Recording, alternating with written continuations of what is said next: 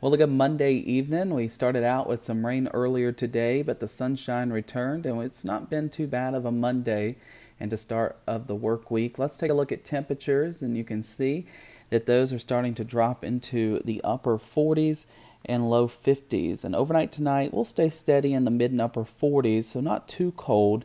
And tomorrow, though, we're not going to see a big warm up. We're only going to be in the low to mid 50s, some of us barely making it to 50. You can see Futurecast showing we'll stay dry overnight tonight, but notice as we go into that 5, 6 a.m. window, there could be a slight chance of a shower or two, and then better chance of showers return as after 6 a.m. And that'll carry us through the morning. And you'll notice as we go throughout the day, lunchtime, still seeing some showers out there, but by the afternoon hours, we will start to dry things out. Sunshine, I do think, will return for tomorrow afternoon into the early evening hours, and then temperatures get cold to start your Wednesday morning, only in the low 30s to start the day.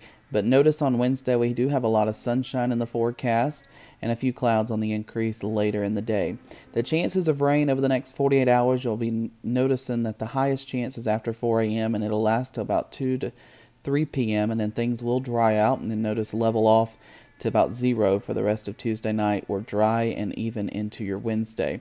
The rainfall amounts for tomorrow's system, again, we're not talking a whole lot, but we could see roughly on average around a quarter, maybe 3/10 of an inch of rain across southern West Virginia. Now, another thing you'll notice tomorrow is the winds will start to get a little gusty out there.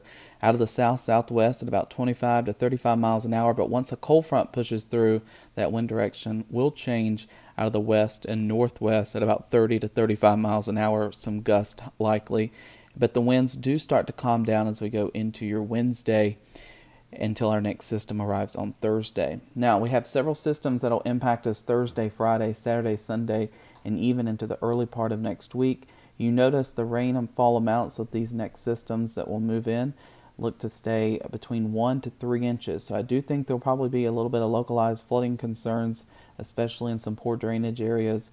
So if you live in a flood-prone area, just want to be mindful that we will start to enter a more active, wetter pattern as we go into latter this week and into early next week. So keep that in mind. Notice your tomorrow planner features temperatures in the upper 40s to start, low 50s by lunchtime. Best chance of rain is between that 6 a.m. and 1 p.m. window, and then things will start to dry out after that. But a little bit breezy, so it'll probably make it feel a little bit colder. So overnight tonight, a shower after 4 a.m. likely. And then notice temperatures in the low to mid 40s for the higher elevations, mid to upper 40s in the lowlands. Tomorrow, light rain, west wind 5 to 15 miles an hour, gust as high as 30. Temperatures a little bit cooler.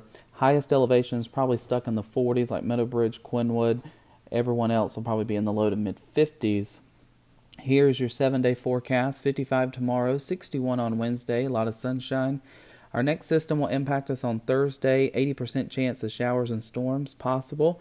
A high of 59. 60 on Friday with showers likely. Showers continuing into Saturday, Sunday, and Monday. You'll notice our temperatures turning a little bit colder by the end of the weekend and early start of next week, with highs only in the low 50s and those overnight lows staying in the 40s the majority of the week and then returning to the 30s by next week.